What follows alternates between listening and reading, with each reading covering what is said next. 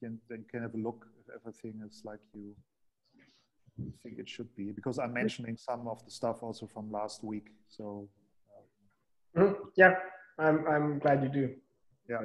How has it been? Like, have they been in contact? Have you been working continuous? Are they just thinking about it now? Yeah, yes, they're still like processing. They have a big like sales meeting in January, so they're totally like. All right. But the marketing guy that I normally deal with, I had a call with him yesterday. He said that Mr. Müller just passed him by on the cafeteria and said it was really great. He loved it and looking forward to the presentation. So that's good to hear. It's good feedback. Certainly. All right, Peter, we have people already coming in. If you want to keep anything as a surprise, then stop sharing. No, that's fine. Do I start or is that all right to come second? Okay. Yeah, and let's give it a few minutes to make sure everyone has joined. Yep.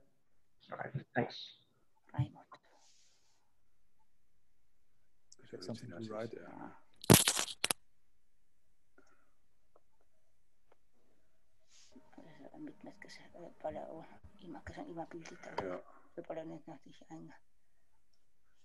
Das ist Mikrofon gar weg, jetzt sind die gut. Ja.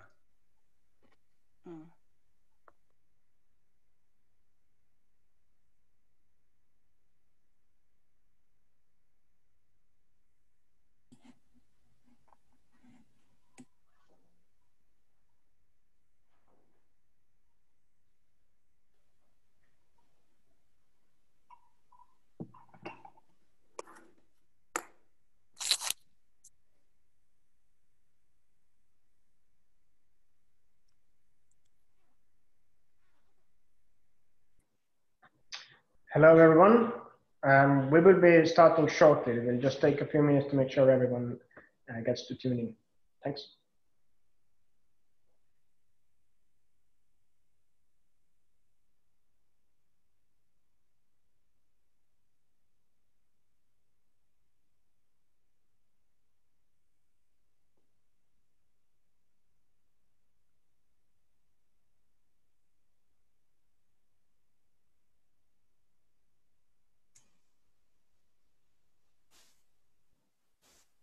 Hi, Jutta. Hi, Markus. Hi, Jutta. Hi, Peter. And hi, all. Erki and who else is there? Welcome.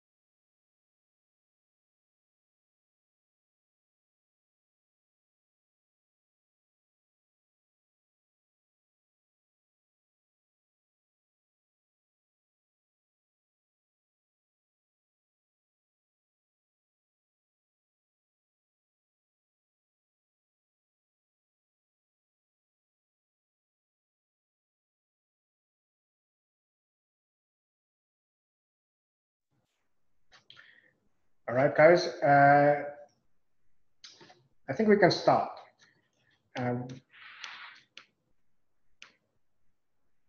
So welcome everyone to the third circular economy, circular design how-to session. Dan, I know you're busy. Glad you could make it as well. Glad to see familiar faces. Everyone is welcome to open their videos so we can see who are we talking with and who are we talking to. You're welcome to join in at any time. Just raise your hand or unmute yourselves. Hi, okay, see you. So today we have prepared here at the Estonian Design Centre, and we have a fun bunch of people here presenting today.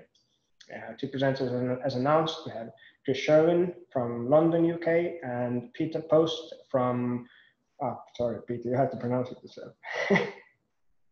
Wiesenbahn, yeah, that wasn't that difficult, but from Germany, let's say. My name is Markus Vihma, and I'm also working in circular economy. And what this session will be about and has been about is to really dissect the practical aspects of circular economy. How can we go beyond the concepts? How can we look into the practice? And what it actually means to make this concept alive, how to design for circularity, how to create systems for circularity, and if someone wants to do it, how can they start? So we have those two excellent people talking about their experience. So first off, we have Sherwin from London, as I said, director and the founder of Reboot Innovation. Was working 25 years experience of circular design and strategic design in sustainability, and very happy to have you, Chris. We haven't personally met, but I have kept an eye on your activities, and I see that it seems that you're truly a powerhouse in the UK in terms of circular economy, having co-authored and edited the last Ellen MacArthur Foundation report on upstream innovation. I also writing to The Guardian, articles about circular economy. So I'm very happy to have you. And Chris, please, if there's anything I missed in the introduction, please fill in. Great. Thank you very much for that. So delighted to be here. Thanks so very much for the invite. Just as a little extension of that, well, first of all, can you all hear me okay? Just want to check that my sound is okay. Good, good. That's great. A little bit of background. So I trained as a designer many moons ago, more than 2 decades ago, and I was only a very average designer. And the world didn't need another average designer. And I thought also I wouldn't get a job. So I chose at the time to specialize in what we called green design, and I never really left that field. Obviously the terms have moved on and we've got better at it, but I think my entire career history is really working to somehow connect sustainability, what we now call the circular economy, to design and innovation processes and product development. And I now do that for what I call a boutique sustainable innovation and design consultancy, only doing really sustainability driven design and innovation projects. And I'll share 2 of those with you today. So if there's any design consultancies, a lot of what I do, probably about half is for end clients, but I do occasionally team up with, kind of design consultancies who feel like they've got a gap. And if anybody has work that they're doing where they need some support, please do get in touch afterwards as well. So, but just to show the case studies, I think it's great that you're doing this, Markus, because I think, circular economy and circular design, they can be quite abstract and quite kind of high level, almost ideological or philosophical. And I always think that this really works best when you just show projects, when you talk about the things that you've done. And so I'm delighted to be able to forget about the models and the philosophy and actually just talk about some projects and explore it through real experience. And I'm going to do that with two projects, right? And actually the reason to show 2 is I think these do quite different things and tell really different stories, right? And the way I describe what I do, right, is that my services really are about helping designers and innovators and clients with ideas or innovations for a better world. And the ideas and innovations is probably an important split, right? Because some projects are upstream innovation, right? Where it's almost pre-design brief where a client doesn't really know what the answer is. They're looking for a, almost a more circular or sustainable idea. Right, and then I think other projects are much more sort of typically design projects where a client has a blurred vision of a new product or service or business model, and they need a designer to help turn that from the idea into reality. And I've got 2 case studies which show those 2 different, innovation, front-end innovation projects, and one which is more of a design project. First one is Yo Valley. You can all see that now, right? You can, yeah, is that on screen now? Super, and I'll go into play mode if that's okay. So this was a project from a couple of years ago for a dairy business, UK dairy business called Yo Valley. A lovely business to work for, really mid to large business. They, lots of dairy products, milk, yogurts, cheeses, etc. A traditionally an organic business, so quite nice to work with. And we're actually set this particular project in partnership with their retail partner. So this was a retail product development team asking about, how do we develop a toolkit to develop more sustainable and circular products? And actually the toolkit was really the lead for this. We're actually trying to produce tools that product developers could use to inform their decisions. But actually there is an innovation that fell out of this, which I'll talk about here. And one of the things that the starting point really was that product developers, right, just had no idea how to make sustainable decisions.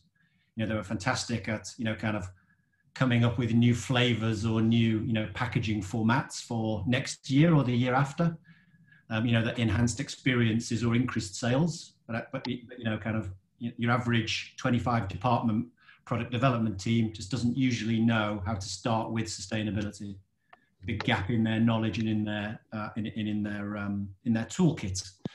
So the tool and what they said was, look, Chris, we really want something simple. Just make this complicated topic really simple for us. And this was the model that we came up with, and it's quite straightforward. And I hope it explains itself just with a simple visual. Right, we created this hotspots matrix to kind of analyze the big, almost the big, we call them the material issues for a particular product category. And across the top, you'll see the main sustainability impacts of this particular business's portfolio. So you see waste created in there, or climate change, or water, or materials. Materials is usually the circular economy one, but this looked a little bit wider. And then down the side, you'll see the traditional life stages of a product. If you're making food, particularly farm, ingredient sourcing, processing and manufacturing, packaging, etc., through to consumer. And obviously what we did on this was to footprint, if you like, using hotspots, the big impact areas for dairy products that Yo Valley produced for its retail partner. And you were looking for the red ones really here. This is the idea that what's the bang for the buck? Where would you go for the big impact areas? And I'm going to help you out here by going through this, just to show you a little bit of some of the conclusions of this. So, what do those hotspots tell you? What does that tool tell you? It tells you that in dairy, we know dairy production is, on the farm is really energy intensive and has a high carbon footprint from, things like growth hormones and, agricultural feed, and obviously the farting and burping of the cows, of the cattle in this case, usually is a big contributor to climate change. We actually know that with dairy products in general, it's quite a lot of waste at home. Those consumers, right, they're really inefficient. So they usually often overbuy, they forget about storing products at the back of the fridge, they mishandle things, they don't check use by dates, et cetera, et cetera. So waste at home is a big area in this particular category. Interestingly, you'll see here that, packaging didn't come out particularly impactful. It was mostly to do with dairy products themselves. But actually, and this is the area that we went after with this particular innovation project. We discovered that there was a quite large percentage of ingredients would become waste in manufacturing and processing. And the reason was that they're a retailer, like in this case, an Asda or a Tesco in Britain, or what would that be in Germany? It would be, I don't even know. Do you have Kesko in Finland? I think, yeah, I guess well, anyway, what your big retailers, right? So they would request a new product once or twice a year, right, to just maintain interest in the category, and they would massively over forecast on the sales, right? We're going to sell 2 million units, and then when they're actually launched, they sell 200,000, and the manufacturer is left with the waste ingredients, and then they have to pay for them and pay to dispose of them at the end. You know, when those products didn't hit the targets, and that could in some cases lead to between 6 and 30% of all those ingredients going to waste, and Yo Valley paying for them. So we thought, haha, that's really interesting, and you've got to put some sketches in there if ever you're talking to a design audience. So this is some of the work that we did, you know, off the back of that to, I guess, innovate using that waste area as a driver for new ideas. So here's some sketches of the concepts, and we were really interested in how you could use manufacturing waste as almost as a new flavor or as a new ingredient rather than it going to waste. You know, so on the left you'll see a pick and mix idea, you know, where a dairy product would come unflavored, and you could just buy it and add to it, and the ingredient flavors were based on whatever was, you know, a waste product in the factory at the moment, or whether there was an agricultural flush or an abundance of blueberries in the Isle of Wight here. You know, you could very much dictate your flavor by waste. Or actually, if you were selling a yogurt product or a dessert product, you could have a lucky dip. So we know that in most categories, 95% of all sales usually come from 3 flavors. With yogurt, it's plain strawberry and lemon, and anything else is just noise. You know, salt caramel is just actually to maintain interest in the category. So, you know, this could be the standard flavor and then a lucky dip, again, based on whatever waste there was available either in the factories or on the farms. And actually what Yo Valley I was involved more in the innovation and in a catalytic role, and Yo Valley did this as a result. And I think the name gives it away, right? So it's a limited edition product that they produced and launch usually twice a year here in the UK. It's very neatly called Yo Valley Leftovers, and the flavors are dictated by the waste products. So it's never the same flavor twice, and it's always a limited edition because, you know, you can only produce however much is you know, essentially waste product in the factories. And I've seen 6 runs of this over the years. And yeah, it uses, you know, the flavorings are essentially the ingredients that would be surplus or otherwise go to waste. There's a quite nice charitable donation to a food bank charity as well, Fair Share in the UK, where 10% of the profits goes to feed the hungry and the disadvantaged. So that's innovation, right? That's kind of tool development and much more upstream, you know, kind of designers, I guess, in the role of being kind of catalysts for new ideas. We're doing okay on time, Markus? We're doing very well. Okay, I'm going to go to a second case study if that's okay. And this one is, I think, more of a traditional design project. So I wanted to also show something that was from a bigger company, actually, to show that you can do this with big companies.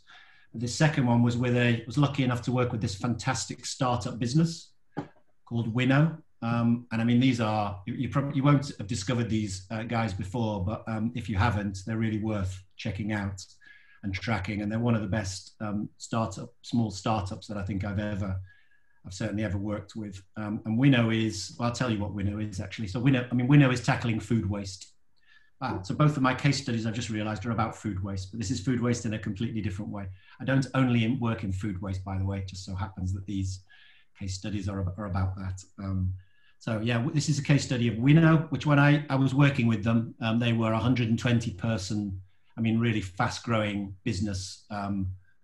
This was 2018 through to mid 2019. And so Winnow is looking at and trying to resolve this staggering fact, right? 1/3 of all the food grown is never eaten. You know, we know that, I mean, that is essentially a $1 trillion market failure, or some would say a $1 trillion market opportunity. That's the annual cost of wasted food. And that if you measured that as a country, food waste would be the 3rd largest greenhouse gas emitter after China and the US. I mean, it's an absolute staggering amount of food that we waste.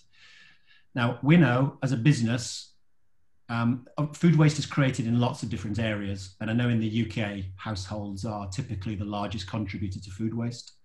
But that's not the area that Winno's gone after. They've gone after hospitality and food services. It's not the biggest part of the pie, if you'll excuse my pun, but it certainly is.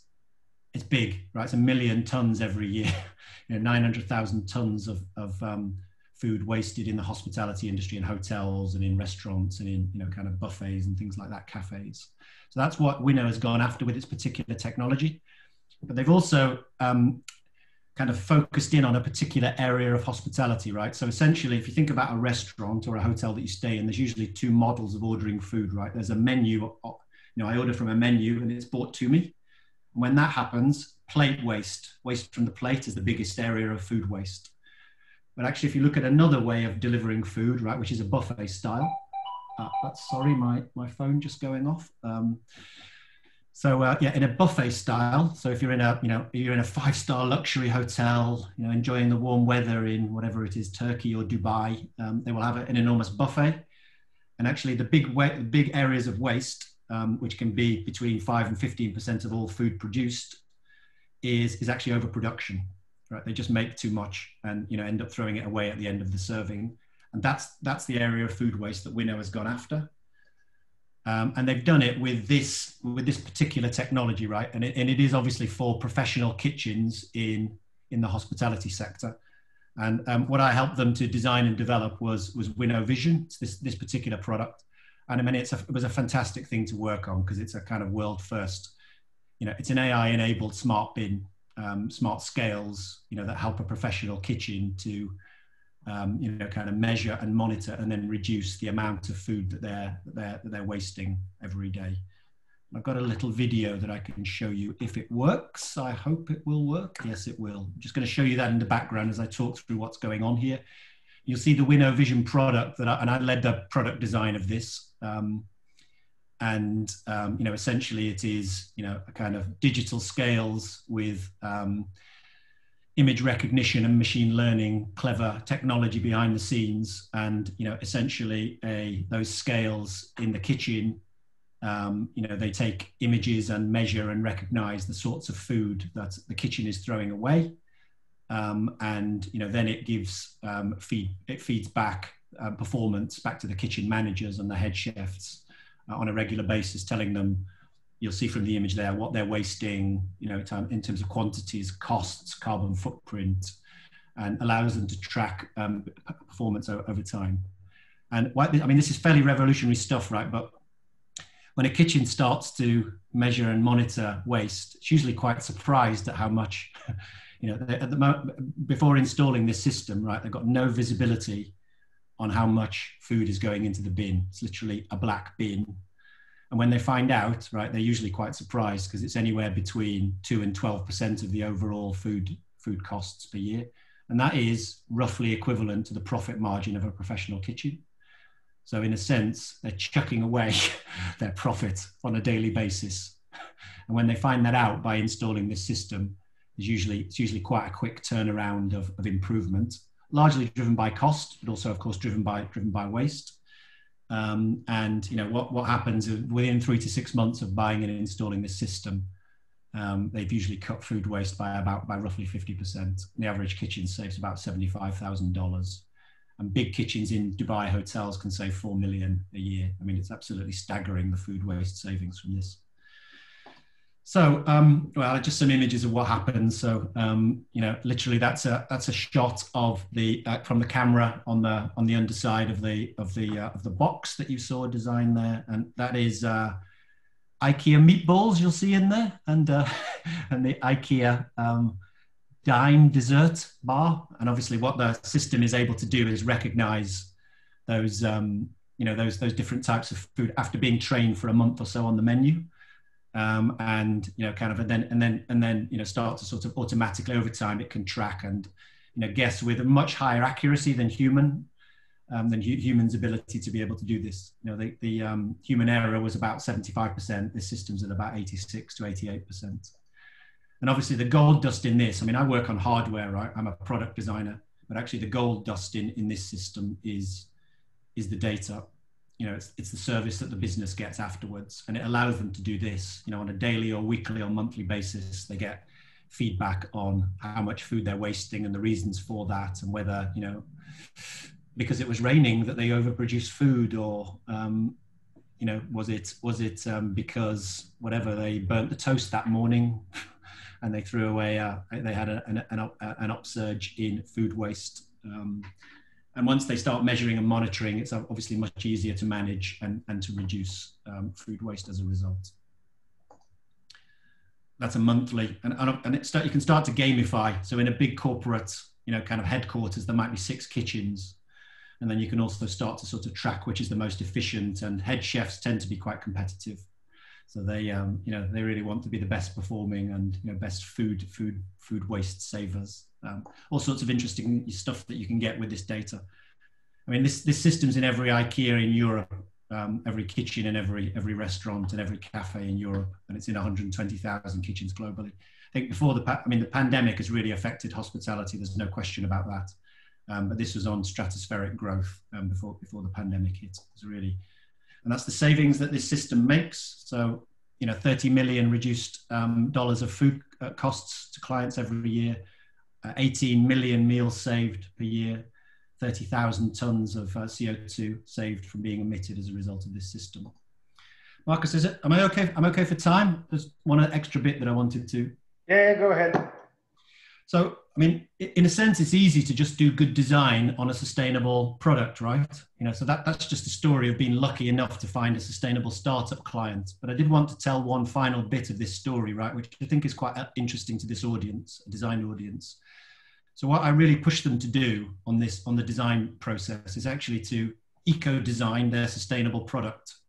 You know, in a sense, you know, to sort of think about making smart design choices, even in the design of a sustainable product. And I think increasingly we've got to do this. Like we can't sort of forget our responsibilities to just do good design, even though we're working on inherently sustainable products, as was the case here. So, so I plugged in some classic, you know, kind of what I call eco-design here. And I'll just show you a couple of images that what this helped us with. So, I mean, it's just typical kind of LCA type work. So as we were working on this, I was just super keen that we start to, you know, so there was a prototype beforehand, and I wanted to make sure that the new product that we designed had a lower footprint than the prototype beforehand. So I spent some time footprinting, you know, using a life cycle assessment software tool, the predecessor, the prototype, and that was the picture that we got. And actually material choice, you'll see on the left-hand side. In fact, in both cases, it's telling you that, you know, actually materials and manufacturing is the largest area. It's not energy in use. You know, that system doesn't use a ton of energy. You know, it's really about the materials that you specify and use in the design of that particular piece of hardware. And if you look at the image on the right, it's broadly saying that it's about the carbon footprint of one of those hardware systems is about a ton over a 3-year use cycle. 995 kilos in this case. And I think what I'd said was, you know, I want to get this down by about, you know, 10% reduction, you know, in the new design in comparison to the old one. But actually, you know, in a sense, just looking at the hardware doesn't give you the full picture, because of course we were lucky enough with this system, you know, that actually its core function, its core purpose is to save carbon.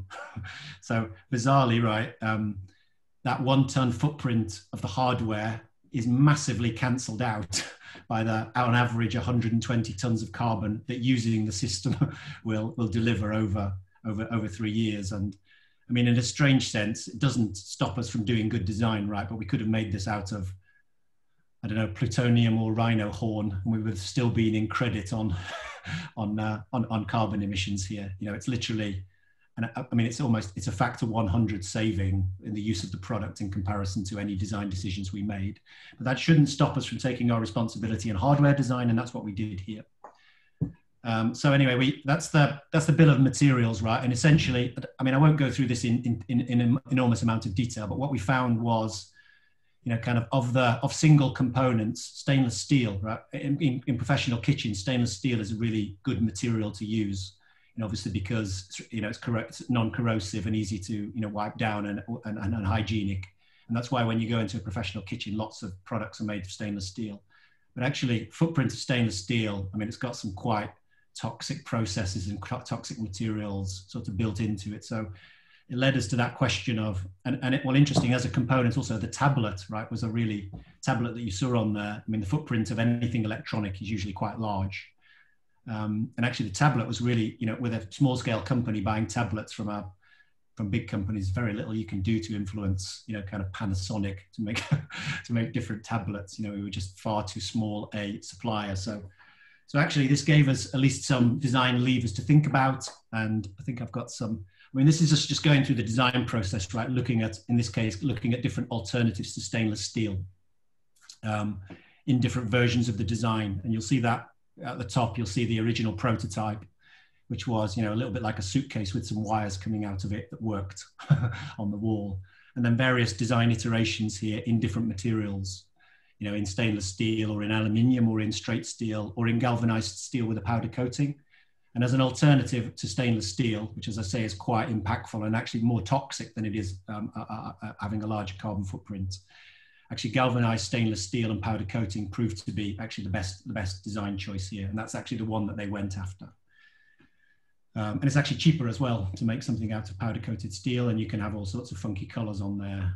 And it still, kind of doesn't really affect the lifespan of the product. It still functions perfectly well over 3 years. So I guess that's my story. That's the end. That is, one case study that was of Yo Valley, looking at innovation. Another one that was of, kind of designing and then eco-designing a sustainable product for Winnow. That's me done. Thank you very much. And Markus, how do you want to do this? Save questions or take questions now? Or? Yeah, let's take some questions now as well. It's super cool examples. I especially enjoy how this two things are completely of a different nature. Like one is, both design projects. One is this technological, futuristic, this kind of super cool thing, and the other is just like kind of common sense design. Something that the industry is just lacking at times, just using whatever is there and allowing for variability, which I think variability can be very, very attractive. And the Winnow is, of course, you have endless correlations with what you can do with the data. You can add, if the restaurant is in a hospital, in a hospital or in a hotel somewhere, you can just correlate the data with people staying over or people currently in the hospital admitted and so on. So I think it is kind of the leading innovation or the future innovation in the kitchen that hasn't innovated for a long, long time. Mm. Cool. You said you were using software to do LCE analysis. I imagine this takes quite a bit of time, first to understand the concept, but then making those small design decisions. How do you usually go about it? If you have so many choices to choose from? I mean, that's quite, I chose, so startups typically don't have $30,000, dollars or whatever it is, euros to spend on expensive LCA consultants. So that was quite quick and dirty, right? And I basically found and licensed for the 6 months of that project. I mean, to be honest, one of the cheaper LCA tools, a tool called, I think it's called Sustainable Minds. Mm-hmm. Right? And on a license, it's about $1,400 to hire. And they're obviously, I think there are more robust in truth and more accurate. Don't tell Sustainable Minds I said this, right? But I think there are, bigger, more robust tools and probably even more up-to-date tools. So if you're working with a corporate client, they've usually got LCA software and usually LCA specialists of their own internally. But in this case, with a startup, we kind of had to do that quite quick and dirty. And I mean, I wanted to do it to introduce them to that concept. And in my idea, we should just be doing, that should just come as standard in design, right? So I think the sort of stuff that we were doing there is just like, I see it just like safety, right? You'd never design an unsafe product, actually, it just is bad design. And I think it's the same to, kind of, I guess, apply those principles of kind of good eco design. Whatever you're designing, have a think about how you can minimize the footprint as a standard. And I really, I try to do that in every physical thing that I work on, to design. I'm always, even if the client doesn't ask for it, I'm kind of trying to build in some of that stuff. But yeah, that was a cheap, and because it's a cheap, it's almost, I feel it's probably slightly more like a student software in a strange way, and it was probably no more than, I mean, it's a few hours, right, to collect the data, and You know, you usually have to disassemble a past product, right, to get things like weights, or, you know, have a bill of materials, or those kinds of things. And that's usually fun to do, right? You know, kind of quite important to, I think, also a really good way of kind of getting to know your product properly. Because actually when you disassemble something, I mean, they call it a tear down, don't they? You know, kind of there is a formal process for tearing down a product to understand things like, well, you know, what's that space doing there? You know, kind of why is this component next to this component? And, you know, oh, this was really hard to get the printed circuit board out. That would be bad for a recycler. So I think, you know, there's actually a good, I think it's not weeks to do that, right? It's more hours and potentially a couple of days. And once you've plugged it in once, that particular software allows you to iterate new design, you know, new design iterations, allows you to check design iterations actually quite quickly by just saying, well, look, I'm going to take out, in that case, stainless steel, and plug in, you know, powder coated steel, and the data already exists in the software to do the impact analysis for you. You mentioned that product development and product designers usually don't know how to make the sustainable decisions. This is one of the tools to help them know. Can you elaborate more on what you might mean by, like, what are the decisions, what sort of decisions are the sustainable decisions that they, let's say, usually don't know how to make? I mean, it's usually about, okay, I'll mention two. So I mean, the most obvious question that I get from people is, and it's usually from design agencies, I want to do a sustainable design project. What material should I choose? Right, and it's literally, you know, that's it. In 90% of cases, right, it goes exactly like that. And of course, my question is usually, you know, are you sure that changing materials is the right thing that you should be doing in design? Because there's a bunch of other strategies, you know, and I think it is kind of circular design strategy before you ever get to choosing materials, right? Work out whether, you know, the thing that you're working on could be repairable or last longer or dose the product better, or any number of strategies before you even get to the material questions. And even then you get to the material questions, and in general, designers, of course, are not usually specialists in sustainable materials, and I'm not. You know, I probably know more than your average designer. You know, I know, you know, kind of, I've picked it up on projects, but there are material scientists who really deeply know all of this stuff. I'm sorry, Markus, I've forgotten the first, you asked another bit to the question. No, that's it. Like you said, two things. One is material, but the other is the strategy before the material. Yeah, I think that's really important. I think, you know, kind of to, you know, don't dive straight into thinking that circular design and sustainable innovation are just about switching materials, right? Because that actually, what that does is, if you're a designer, right, it resigns circular design to just circular materials.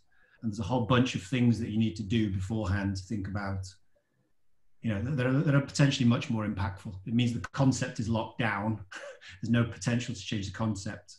And it's just about kind of switching one material for another. And I think that is really limiting for circular design. Completely agree. Yeah.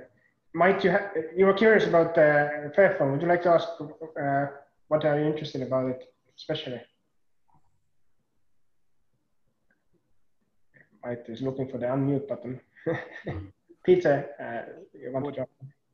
Yeah, I would have a question. The project for what's it called? It's difficult to say, right? And Yo Valley. Yo. Exactly. You showed those sketches, and one of those was a bit more, probably more complicated to put together, because you kind of delivered the flavors with it, and finally you and the client decided for a more simpler approach where the whole thing is already configured when it gets to the client. Did you test that with clients to find out if they find this fun to mix it themselves? Why did you decide for that more classical thing of you get something that is ready?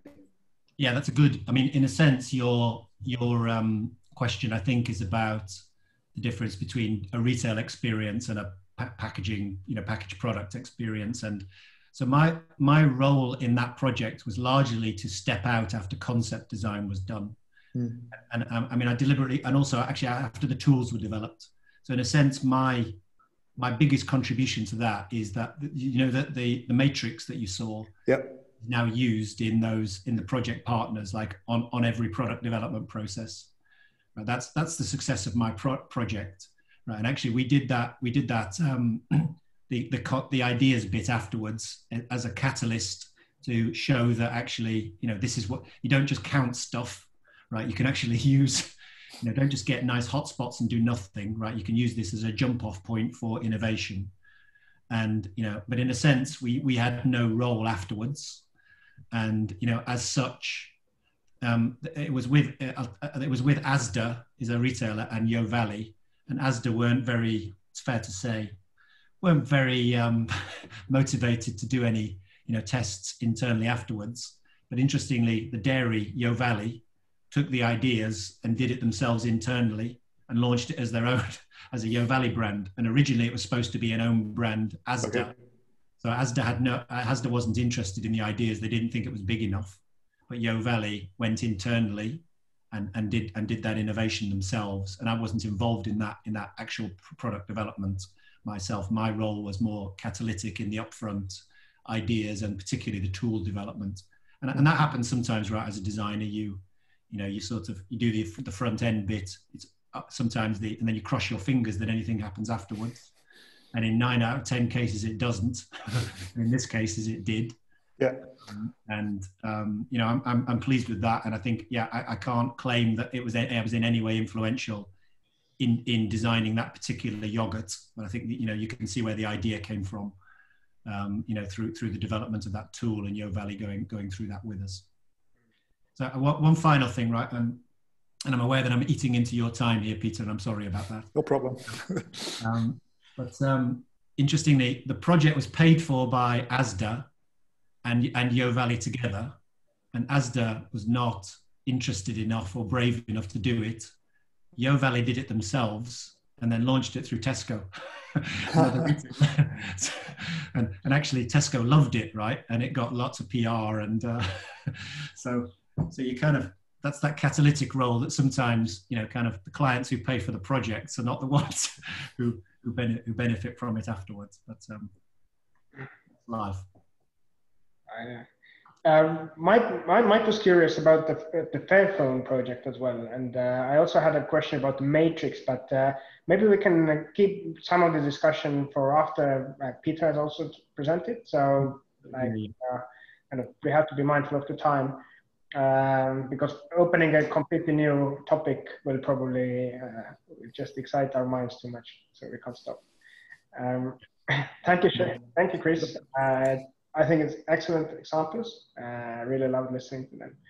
And Peter, happy to have you here, Managing Director of Scholz & Wolfme, design, UX design, basic user-centered design in Germany, several offices. And Peter himself is a seasoned UX designer, so that's like understanding of how the user behavior around any product or service should be or could be and could be designed. I'm very happy to have you. We worked recently together as well, so we have got to know each other. And I like your approach, and I think I'm looking forward to the discussion you have here today for us. Thank you, Peter. Well, thank you for having me. Thank you, Chris. Very inspired. Took a lot of notes. And in a way, there's a connection, because you had this one project which has also, at least for the professionals in the kitchen, a kind of user interface, and that's what we are busy with. Today I don't show a finished product or project, but Markus thought it is okay to show like a conceptual study. We finish stuff, actually. We do projects that get kind of out of the market. I will just show one example so you get an idea what we're doing.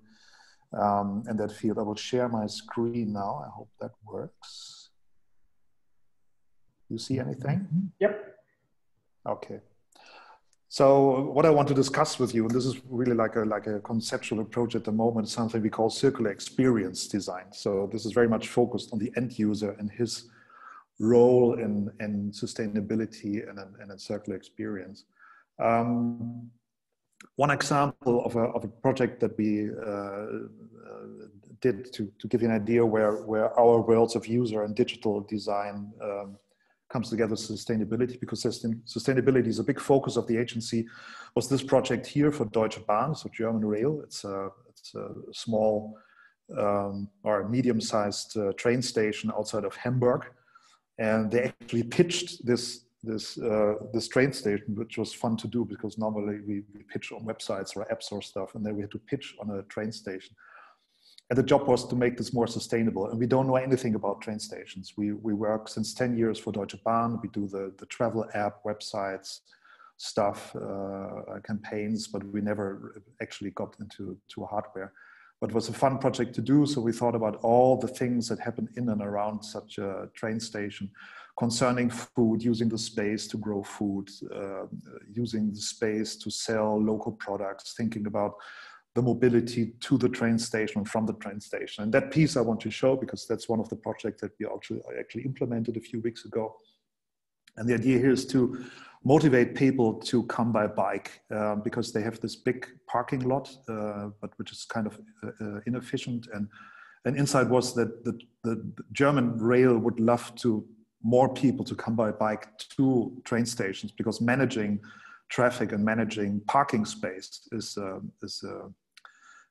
a big effort, but not that a good business. They would like to use that space in the future in a different way. So they have an economic interest in people coming by bike. So what we came up with is an app that actually tracks people when they go by bike, and you can use that as money. So you can pay with kilometers that you went by bike. I just show you a small video. I hope you can.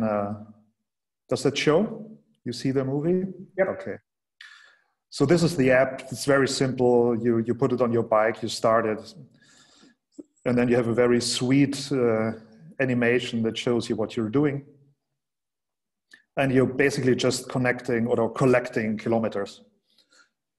And after a certain while, you can exchange that for products in the city. So we also did all the talks to the local shops who we had to convince to work alongside this project, which is most of the hassle. Programming apps is one thing, but talking to the owner of a bakery to give his coffee away for less is a big challenge, I can tell you, but it worked out fine. And another thing we worked into the project is that next to the small things that people get in and around the station, every 10,000 kilometers that they all cycle together, they get like a big thing. Like now we installed like a repair station for the whole fleet of bikers. So that's what we do a lot, like doing incentives for people. So I'm doing this for myself, but also creating kind of a community that shows, well, I'm part of a bigger movement here. And if you all do this together, we get like cool big stuff from Deutsche Bahn. So this is an example of a project we did. And from that comes the notion of circular experience design. So what is that? This is like, basically it's user and service design, user experience design and service design for the circular economy. And it's very much focused on helping people to do stuff they will have to do in circular economy with products that need more than just usage.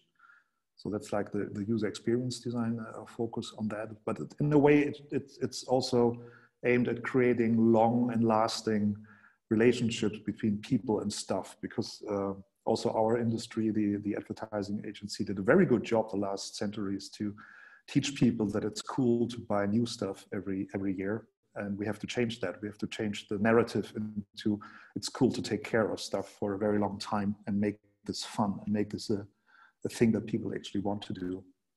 So why do we need this? This is a very simplified model of circular processes. And of course, we know the heavy lifting is done in the design phase, where it's about materials and manufacturing and coming up with the whole concept, as Chris just pointed out. This is not the territory of circular experience design, because this is the territory of product design and development. So 80% is not where we're heading. We're talking about the other 20% where actually the user has to do something. It's a smaller part, but as we don't know, as an agency, we don't know anything about product design. We had to use a spot where we actually can help. So this is about where users come into play and where they might do things right or wrong concerning circular economy.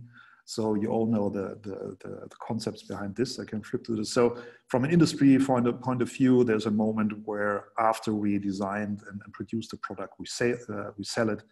And then we can earn money with servicing it in the circular economy, by refurbishing it and by harvesting it. Of course, there are other models, but that's like the basic business models here. And from an owner point of view, at a certain point I buy a product, so I get some added value here. And I can participate in the retention of the value, maybe increasing the value by upgrading it. And if I put it back into the cycle, I might participate in the exchange of the value when it's returned. So that's like the business part from the end user. And like the emotional benefit is familiarity. So instead of buying new stuff over and over again, I can kind of get used to my product. I get well at using my product. This is like the paradigm of communication that we have to change.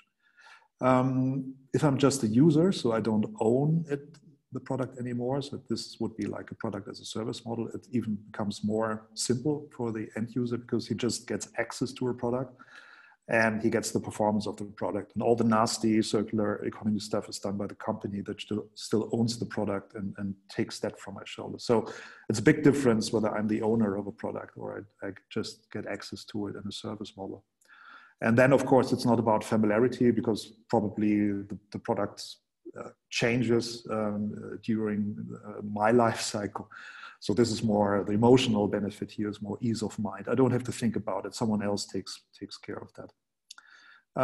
How does circular experience design work? Well, it's basically based also on digital twins. We all know the concept in Industry 4.0 that is already used, and you have interfaces like this. So this is like the user experience of a professional taking care of that big machine. And you also have stuff like this, but as you can imagine, this wouldn't work for end consumers. So if you want end consumers to somehow be part of the management, the maintenance of products, you have to take a different approach. Again, this is not a finished product or project yet. It's like a conceptual study that we did based on an e-bike, but it gives you a kind of idea how a thing like that could work and weave into the daily lives of people. So one thing is that probably this thing would talk to me. So it's a digital twin of my e-bike. I have an e-bike my own, and e-bikes, as we all know, they have some environmental issues because of battery and the CO2 used for production, which is much higher, almost 3 times as high as with a normal bike. So an e-bike is only a good e-bike if it takes 1 car from the street. So that's the basic pitch when it comes to environmental issues with e-bikes. So it's very important that it's safe, that it's well maintained, repaired, and that you use it for a long time and not buy a new one after 1 year. So I have this digital twin of my bike, and of course I won't look into this thing because I have other problems in my life. So it addresses me on my home screen. It tells me, well, there's some maintenance to do, and probably you get a price off if you do it now with a gear check with a local dealer. It also lives as an app on my smartphone. You can see this here. And as you can also see, there are also 2 other digital twins of my car and of my fridge living here. I will talk about this later on, because as you can see, with 1 or 2 products, it could be fun. If you have like a lot of stuff at home and every product has a digital twin, it gets kind of annoying. But bear with me, I will keep to this e-bike thing for a while. So then we have like, in this case, we have like 3 scenarios. One is about upgrading, the other one is about maintaining and repairing, and the last one is about actually selling the product. And the thing that we believe is quite essential is what we, at this moment, is a working title called a value range. I will talk about CO2 and other KPIs later on, but we believe that actually money, value, would be something that people get. Because in our experience, you can talk about CO2 to end consumers a lot. They simply don't get it. They can't understand this as a kind of currency. They don't understand if 1 gram of 1 kilogram of CO2 is a lot, or so you need another data set, another KPI for end consumers. At least this is our experience in projects. So this is just a very short use case about upgrading. So I was attended that maintenance at this moment would be a good idea. Oh no, upgrading is a good idea. The use case here would be, I have a 25 kilometer per hour e-bike. It's actually what I'm riding. And there are e-bikes that ride 45 kilometers per hour. Normally you buy a new bike, which of course, in sense of circularity is not that a good idea.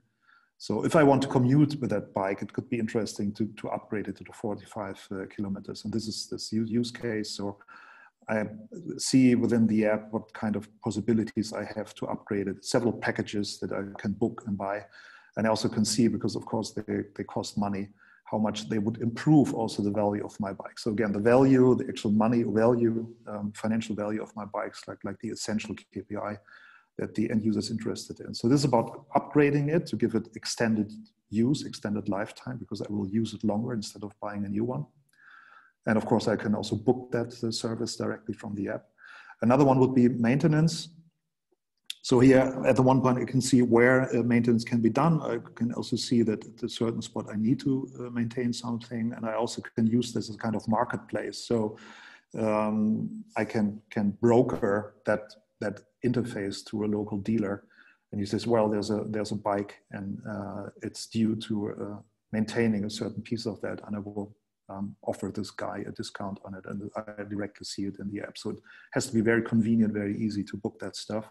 And always come back to people and tell them, well, of course you have to pay for this, but it also does something for the value of your product.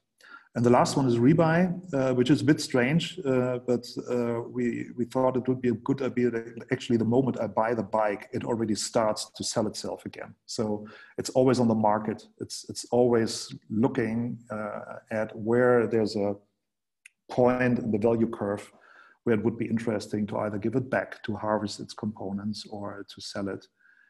So it keeps in circulation as long as possible.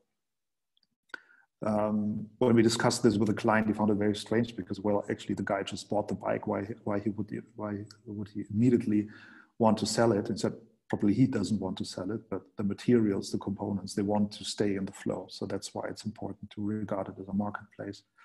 And that would very simply work like this. So you see on the value range between, in this case, 2,300 and 1,800, who would sell or who would sell it or buy it back into the market.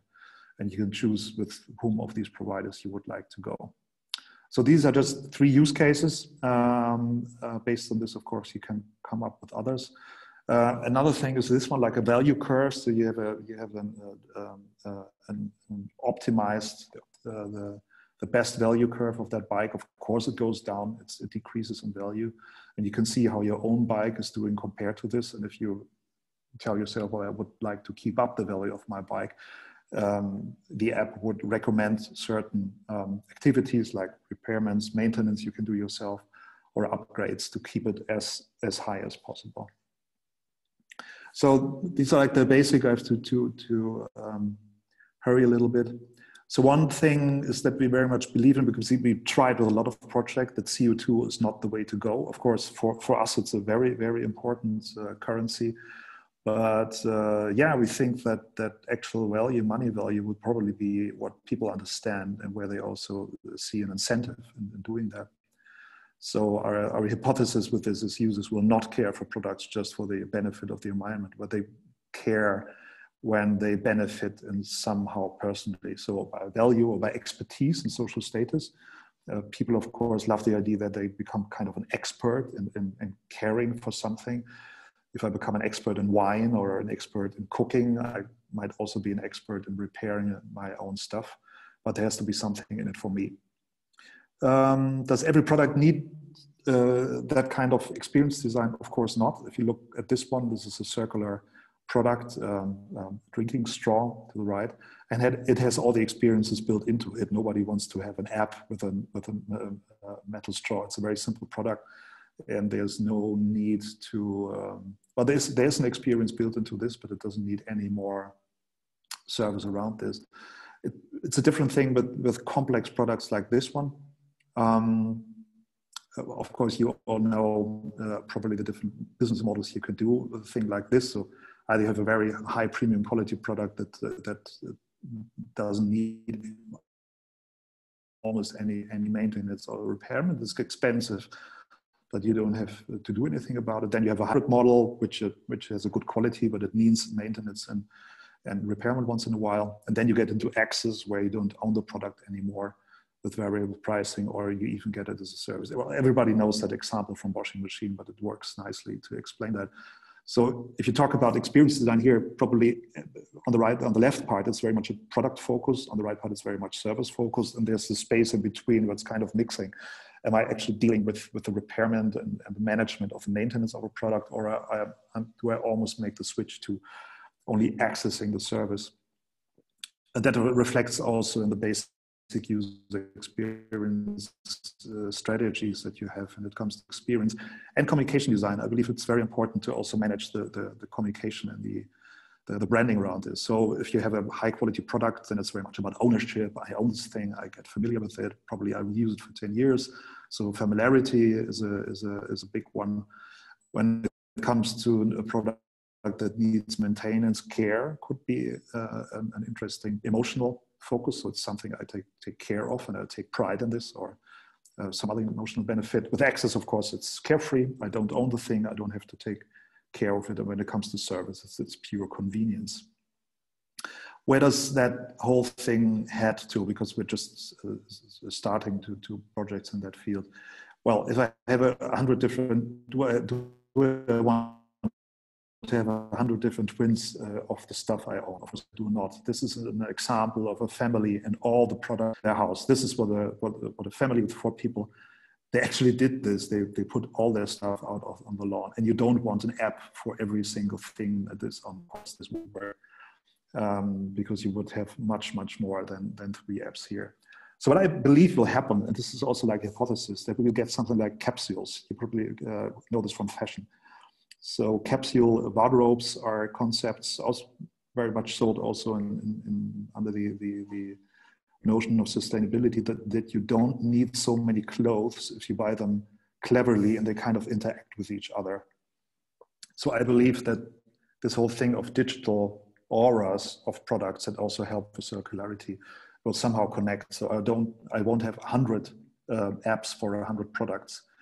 But what I will have is that, for instance, in the shop, I can make a decision on purchasing a product by looking into, does this somehow add to products that I already have? And you already see this in the industry. So this is an example of a wardrobe built up by elements that can be reconfigured to get more bang for the buck that I invested into the clothing. And what we see, for instance, with one client that we work for, Stihl, it's a producer of mainly big saws, how you call it? Power tools. That kind of development, power tools, yeah. So this is an example where they only have this one battery and it fits into all these machines. You have this one component. So that is also already a development in the direction of a capsule concept. Of course, it's a walled garden because you need all the products from Stihl. So there, of course, there's marketing behind this. But it's certainly a good idea not to have a battery in all of these machines. And of course, do we want to take care of all this ourselves? I personally believe in the next 5 to 10 years, it will be that we have to take, as end consumers and users, we have to take care of stuff more, and we have to return them into the cycle, and we have to play some role in there. But of course, all developments about convenience and ease of mind. So there will be machines and software at hand to take this from us. So I see like 3 stages. Again, this is like a conceptual thing. The first one is twins. That's certainly happening. It happens right now. And this is certainly demanding a lot of activity from people. The next one is this capsule things, where things start to talk to each other and kind of optimize their usage for circularity. And the next step would be like banking. So I have products, I don't have to care for them. Someone else is taking care of that. But as I own, or as I'm the steward of the materials and the components for the life cycle, there will be like financial banking now. There will be like tools that just take care of the materials and banking and brokering them back into the cycle. So I won't be busy anymore with apps. But I think this is like 10 to 15 years away. So the next 5 to 10 years at least, we will be on the left part, where people have to deal with that stuff, and we should make it quite easy for them. One more thing, I'm almost through, Markus. I already mentioned communication and branding. And you know, one more thing always happens in Apple presentations, and Apple became very, very good at selling us basically the same product with a few enhanced features every year. So that whole marketing around new stuff, buy the new thing. You can only be happy if you about the latest product. All the things I said before about experience design only can happen if we change this as well. It only works if you do this together. So a product that you probably all know from Patagonia, Worn Wear, where they sell used products. Well, actually clients sell to each other used products from Patagonia. They went further than just saying, well, used stuff is just basically just as good or just a little bit more shitty than the new stuff. They came up with a new narrative saying, no, it's actually better because this thing already has been in the mountains. So there's some kind of quality and story into that product that makes it even more valuable than new stuff. So yeah, I very strongly believe that next to the itsy bitsy stuff of user experience design and services and products, there a lot also has to happen on the branding and communication part. And a good example of this, I think, is Freitag. This was just posted 2 weeks ago. They built a factory, and you probably all know them. They produce these bags from old truck coverage material. And normally it's kind of what piece do I get, what color do I get, because it's all recycled material. And now they actually make this part of the experience. This is experience design, because they opened a shop where you can, as a client yourself, create your own bag.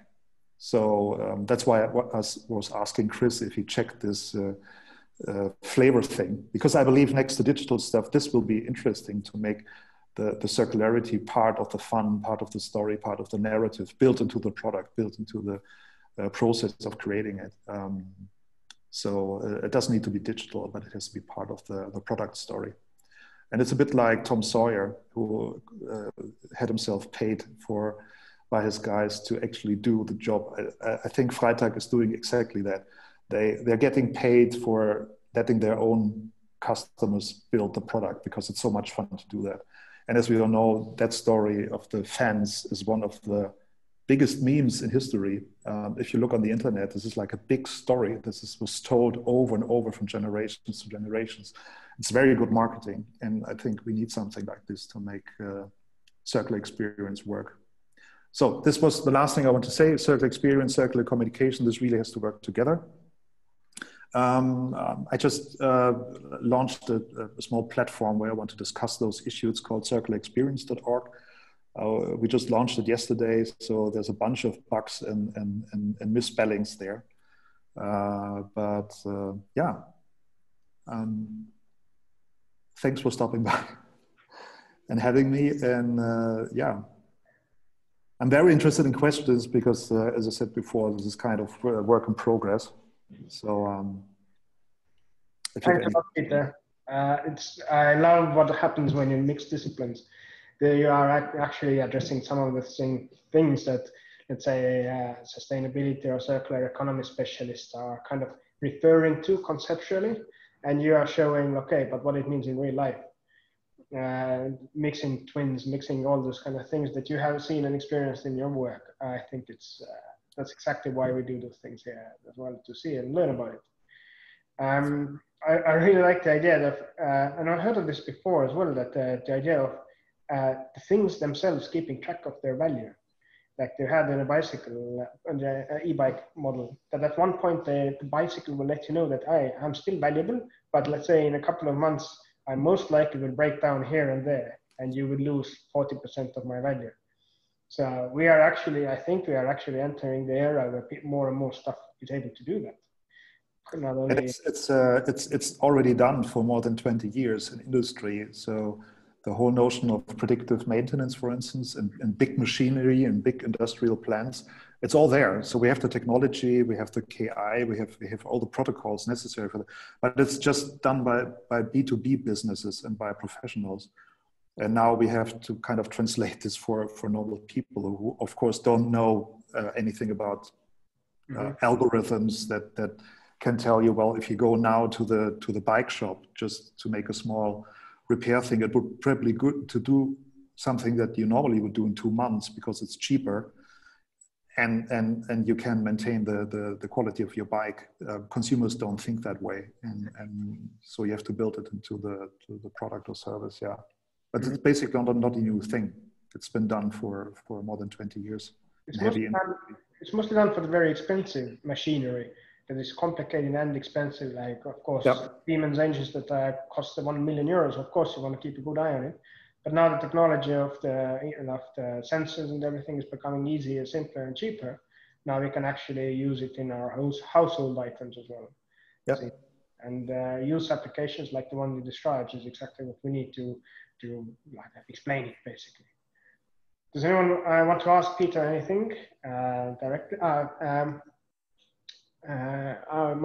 Mike has a question to Chris later on. But do you have any questions to Peter? You're welcome to unmute yourself and jump in. And I was just thinking about the third concept of, how did you say, the banking. I call it myself the butler of my things. A couple of days ago, I've just for fun, I installed Alexa to my home to play music, and I know it's a stupid thing, but at the same time, we kind of have it already. So you said that maybe in 15, 20 years, but I think that it's actually like connecting the dots can be much, much quicker. Why do you think it takes so much time? It's harder to implement that than just showing a conceptual study. So that's why I think it will take. It's almost like autonomous driving. Everybody thinks it will like happen next year, and it won't. It will take like 5 to 10 years. So technology is not that fast. And again, the reasons why artificial intelligence and other technologies are now used in digital transformation is mostly to sell more stuff. So a lot of things will happen there, especially with things like Amazon. I'm very critical about that, even if we're a digital agency, but I have a lot of problems with them because it makes it very easy just to keep it coming. So if we want to change that, because Amazon would absolutely, as a big player, not be interested in anything that I'm showing you here, because it's simply not a business case for them. So different players have to do that. That's why I think it will take longer. And I'm not necessarily, I'm saying that this is a good thing, because what I was telling you earlier on, I think building relationships between people and stuff is important for circularity. It's important that you kind of feel that's a bad thing to throw something away. If you totally put this into a service and a kind of butler thing, and some algorithm is taking care of it, I'm afraid that exactly that relationship will be missing. So I would be happy if it won't happen, and if people actually care for their stuff. But as we know, if something can be digitized, it will be digitized, and it will put into a service. And you see this is in banking as well. Until 5 years ago, banking was about looking at the money I have and kind of managing what I have, taking care of what I have. And now digital banking becomes much more about, in the future, I want to buy something. It's not about the money I have now, it's about goals I have to purchase. And banking kind of turns around and making that possible. So, yeah, I'm not so sure if this is a good development. It's just that you should take into consideration that this will happen to make it more convenient. And we are the ones who can kind of twitch it in the right way. I think you're right. I think we have to make sure it's actually beneficial for, like, let's say, environment, or it has other benefits in addition to just creating value and creating user experience. Chris, you have a question? I think it's a comment, actually, Peter, if that's okay, just to, I think, expand a bit and build on your case study. So I love what you were showing, by the way. I think it's fantastic, really comprehensive, and also brilliant to see circular design applied through kind of digital and service design a little bit more. It typically, you know, kind of lives in a world of product design and engineering and business models. So I really enjoyed your case study. I think this is a comment. There was a slide in there that you showed, which was about showed almost the design, you know, stages in a design process through materials and production and into use. And in a way, I thought you were probably underselling the impact of circular experience design, and you know, by just saying, oh, it's just, you know, we can only really affect use phase impacts when products or services are in the hands of users. And the reason I say that, and I guess what I would encourage you to do with this approach, and maybe I'll post this on your circular experience website, right, is have a think about, so some products, right, have got their biggest impacts in the use phase, others don't, right? So I'll give you an example. Nike shoes or IKEA furniture, 60–70% of the footprint is in materials and design, right? So it's probably better to leave that to good old-fashioned product designers like me, you know, kind of to make things more durable, or, you know, kind of select materials in a smart way. But something like a bottle of shampoo or a body wash, right? 98% of the footprint is actually in the shower. It's when in the hands of consumers, right? And you know, that's the opportunity here. There are, you know, endless numbers of categories, right, where even though they are kind of, you know, the materials are designed, it's still hugely influenced by use phase and consumer experience. And I think that's a really interesting territory for you with this approach, you know, where you can, I mean, yeah, in a sense, you can, you know, almost redesign the behaviors to make usage more efficient and more circular.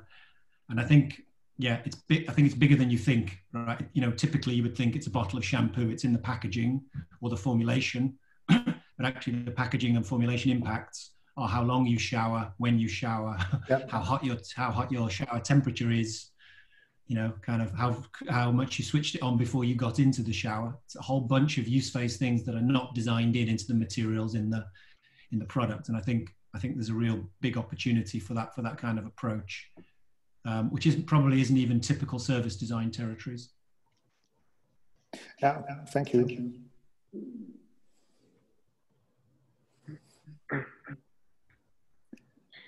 Yeah, it's also the reality of different, let's say, shampoo example. I think it's a great example, but we will also have some sort of baseline that we most likely can't eradicate unless we are using waterless shampoos, for example.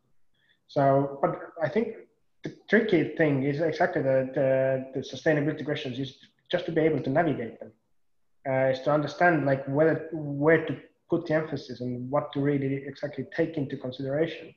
So in a sense, Peter, your approach was honest that, okay, product design phase, I'm leaving it out because I just focus on another thing, but of course they are complementary. Eventually they will come to material choices as well. So there's an abundance of choices that designers will have to make eventually, or at least have to be able to ask for someone to assist them with. Depending on how complex or how, for instance, shareable a product is, this whole idea of putting digital twins from heavy industry into like consumer products is also that it can be a stepping stone in local, hyper-local sharing, because I know where the product is, I know what state it is, and maybe it makes it more easy for it to share it with my neighbor, and I don't need some fancy sharing platform from the Silicon Valley to do that. It's just the product that does it itself. So that again, it's the product is existing. It has as many energy and material in it as it is, but it starts using itself or promoting a more optimized use of itself based on data, and that could reflect also back to the way things are built. This example I showed from steel. I believe some products would just be designed in a slightly different way. They would be,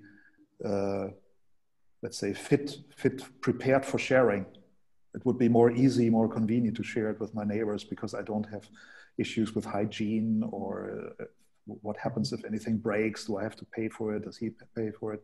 So there also could be like a feedback loop into developing the actual product and developing maybe the way it is sold by the data we get back from the market on how actually people use it. And if they would be prepared, for instance, to share something, it normally lies around for 20 hours a day. Yeah. I think it's very true that not all the strategies work with all the products. So No. fitting the strategy with the product is the first essential question to understand. And for a variety of reasons, whether it's user preference, whether it's value, or whether it's the manufacturing complications. We might have a question about like exactly the manufacturing part as well. Actually, to you, Chris, as he is currently in the office, so he can't unmute himself. But I will. He's curious about the Fairphone that Chris and I work with. So he said that having worked in some of the big corporations, I wonder how you found all the right suppliers. The truth is that what happens in China, we have often very little control. So he's asking, were you involved in the process of selecting suppliers for the Fairphone? A difficult part with OEM type of business is that you never know how the components are made. On paper, it can say one, but having been in some of the factories, reality is another. Did you have the experience going through the suppliers with Fairphone? I mean, I can answer that, but I can probably only answer that second hand, right? Because most of the supplier selection was done by either, there was an engineering partner involved, and also Fairphone really knows about the supply chain, particularly of sourcing some of the components. I mean, they've actually forgotten more on sourcing fairly than I even know. You know, it's core to what they do. But I mean, it's probably easier to just explain the way they did that. But no, as an industrial design partner, as we were kind of hardware design partner, that's not typically something that we would have got involved in then. So in the Fairphone 2 design project case, which I didn't show today, interesting that I'm answering questions about it now, but there was a software design partner, there was a hardware design partner, and that was us. And I was working in Seymour Powell at the time. And then there was a kind of engineering and manufacturing, you know, almost an industrialization partner who was actually, interestingly, an ex-Philips mobile phone. You know, used to run the mobile phone business, so he knew really about the, you know, kind of supply chain. You know, he had a brilliant network of kind of manufacturers and OEMs to select from in China. Again, much better than I think any design partner or many other engineering consultancies would have had. And I think what they did was they sort of combined his on the ground know-how with some criteria and scrutiny that would come from Fairphone. So, I mean, my sense is that as a designer, right, you probably, particularly if you're in a bigger business, you don't need to know about sustainable supplier selection in great detail, right? What you need to do is team up with the departments, you know, or team up with a specialist in ethical sourcing or in sustainable supply chain management, because they'll, you know, there's actually probably a better developed, it's a more advanced field, right? There's 20 years of experience in sustainable supply chain management and endless numbers of standards and certifications to review suppliers. So I think we don't, unless you're working with really small organizations, right? But I think if you're working in medium to large ones, it's probably better to team up with, you know, kind of in your design project with some experts who could help you to both review and vet and, you know, then select the appropriate partners. You probably have to do some factory audits because, of course, if you're working with Chinese suppliers or suppliers in another country, often what they say is not quite the same as what they do. Yeah, I think, you know, as designers, I don't know whether we can become, I think we can become experts in circular design, but I think we should let other elements of this be led by the other subject experts. And I think supply chain management is one where I think we can look to team up with other people rather than develop all the skills ourselves. And like I say, I was in Philips and Electrolux before, and I know that if I was working in the design teams, I'd just go and knock on the door of the ethical, whatever, sustainable supply chain department, who would have endless lists and criteria of suppliers to, you know, vet them and judge them and scorecards and all those kinds of things. Yeah, I mean, there's a lovely story about a particular ingredient, a particular Fairphone ingredient, which actually makes this much more personal, because obviously the answer I just gave was a process one. Should I tell that, Marcus, or you want to go to another question? I'm all ears. I mean, Fairphone was an absolute dream client, right? Because, you know, it's very rare that you have somebody that really, you know, like a client that really wants to change the world. You know, doesn't really care whether they sell any products. You know, they literally just want to change the industry by producing a product and show that it can be done. But they were specifying one particular component from tantalum, right? Tantalum's in capacitors in mobile phones, and they'd found their manufacturing partner, which was so I think the manufacturing partner was in China.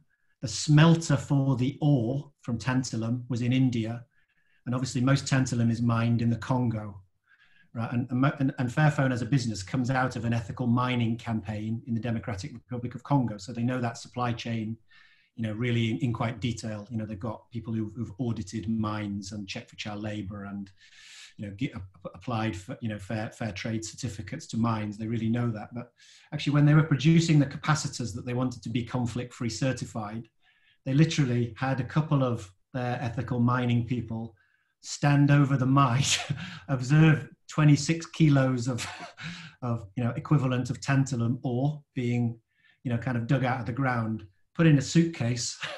They carried it to the airport, you know, kind of jumped on a plane, flew it to India, and handed it over by hand to the smelter. And I just love that story, right? That your supply chains are so personal and so you know, almost so small scale, right? You know, obviously without the flights it would be ideal, but you know, and I guess they were so small, they were doing a run of 25,000 products, and that's all they needed in that case. But yeah, I kind of love that story, and it's obviously in the product that we worked on, they also they were trying to specify fair trade gold, right? And interestingly, getting fair trade gold into China proved unbelievably difficult, right? If you weren't making product in China, you know, it'd be really easy to just whatever kind of specify a certain amount, but of course all gold imports into China are controlled by the state. So you can't, you know, you can't ask a manufacturer to specify a particular sort of gold. It's all, you know, it's all kind of really, really carefully regulated and carefully controlled. So their approach had to be to do what's called a mass balance, right? So they actually had to sort of buy and input a certain tonnage or kilograms of fair trade gold into the overall state controlled system. And actually the phone that you're buying might only have 1 gram or a fraction of a gram of the fair trade gold. And that's the reality of some of these supply chains, that they're so unbelievably complex, different country by country, different material by material. And yeah, I wish I had a simple answer for how to do that. I think you just got to take it almost on a case by case basis. Mike says, thanks for the answer. Great insight for the question here. And I think like the designers you're absolutely right in that designers always have to, or the product and circular economy have to be realistic of the systems around anything you design. So it's not just, it can't be really straightforward. It's a lot of hassle to get like straightforward supply chain in place.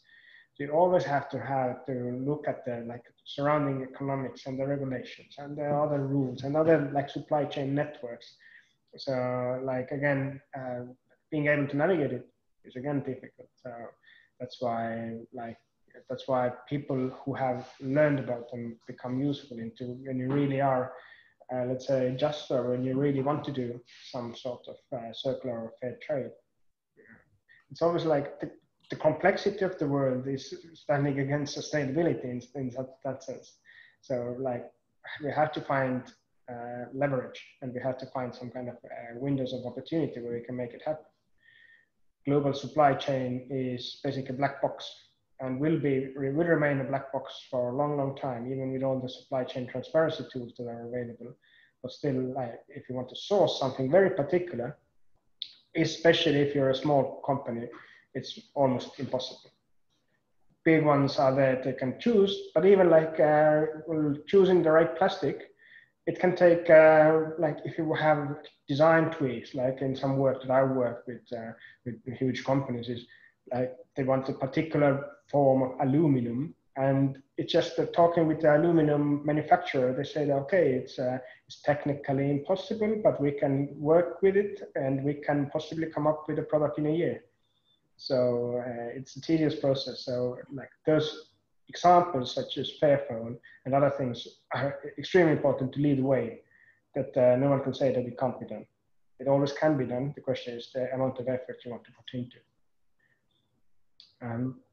If you have any questions, you're open to unmute yourself.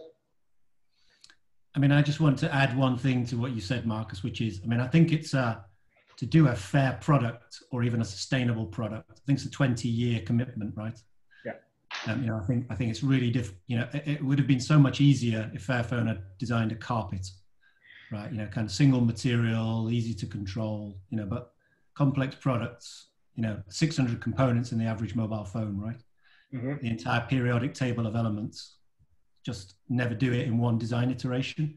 And I suppose what I would encourage people is that to remember is that kind of good is not the enemy of perfect, right? You're never going to get 100%, particularly with complex products like that. And this, I think Peter's story is the same, right? That his client, you know, kind of allowed them to do a certain amount, and then they pushed it along on their own afterwards, sort of further. And I think, you know, we are on a journey with all of this stuff, and you know, it's very, very rare that you can cut it all off in one design project. Yeah. And the responsibility or the 20-year commitment, it goes also both ways. It's just like the amount of effort that is needed, but also the promises you make in your supply chain. If you have good material, good grade cobalt or tantalum, then if you just like don't establish a mutual relationship that they can also later depend on, then it may not be very beneficial at all in the long run. So it is about, and it's great. It's kind of the personal experience. And Peter, I liked actually like how you brought back the people's connection with the material and with the products, because everything is kind of the hyper reality is going to the direction of virtual reality, and we don't care about anything anymore. But there might be just something missing, and being able to identify what is missing in the user experience and catering for it. I think I'm glad you brought it out, so we don't completely forget about it. Thank you everyone for joining. Thank you so much, Chris and Peter, for presenting today. It has been an insightful 1.5 hours. The how-to session, we will conclude the how-to session for today, and stay tuned for the next sessions that we can come up probably next year already. And meanwhile, stay safe, stay fine, keep distance, and we'll overcome it. Thank you all. Thank you. Thanks. Bye, guys. Yeah. Thanks, Markus. Ciao.